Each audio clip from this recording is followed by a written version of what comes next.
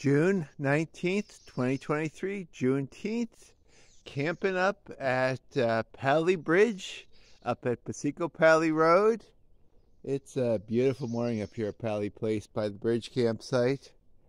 Bugs really aren't too bad. It's the best weather of the whole week. And it's sunny. It's warming up very quickly. It was a little cool this morning, but not really bad. I never even turned on the heater. Unlike the rest of the week, which was, well, kind of cool. It was buggy most mornings, and Friday and Saturday obviously were rainy. Yeah, it's a great day. I mean, I know it's going to turn to rain by evening, but I'm taking camp down, heading home. I got to work tomorrow. But it's been 5 days away from it all. 4 nights. 1 night here at Powley Bridge and the other 3 at House Pond campsite along the road there. And yeah, I'm just enjoying it. Had a nice fire last night. Stayed up to 11.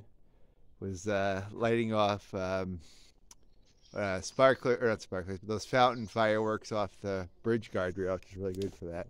Not that I did that, but yeah, no, it was great. It was a beautiful night last night.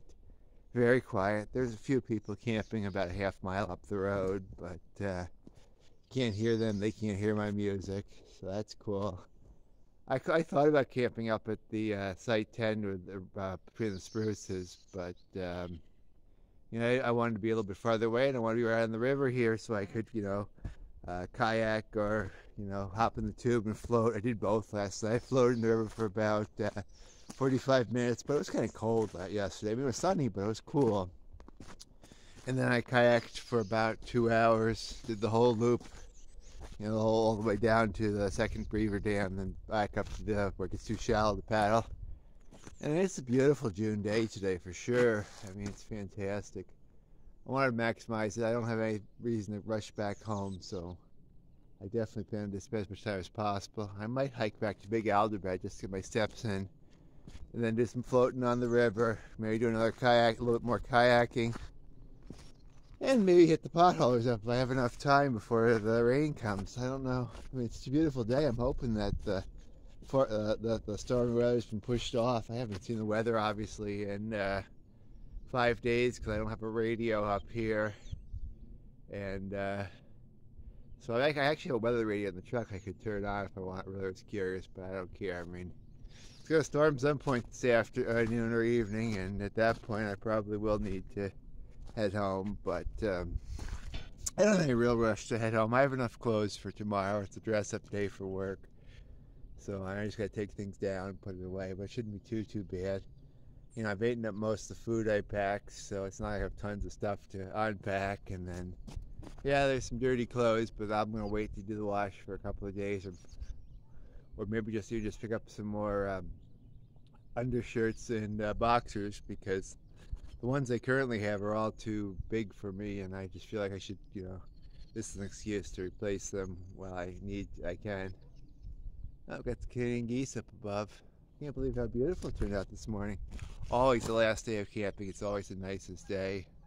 I mean, there's been exceptions, but generally that's often the case.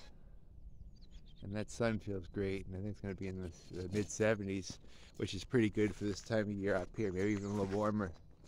You get a good sunny day where that sun comes out, the sun angle at 70 degrees by noontime, or well, 1 o'clock, you know, it really warms up quickly. And it is astoundingly beautiful today.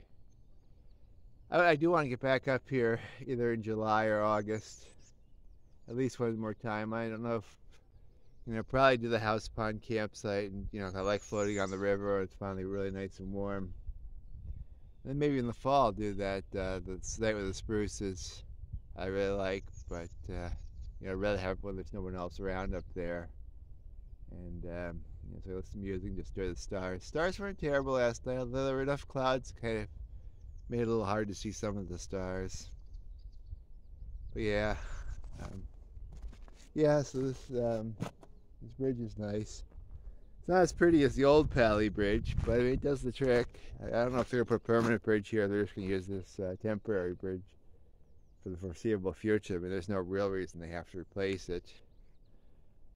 You know, it seems to work fine, and It's not the prettiest bridge, but it gets you across the creek.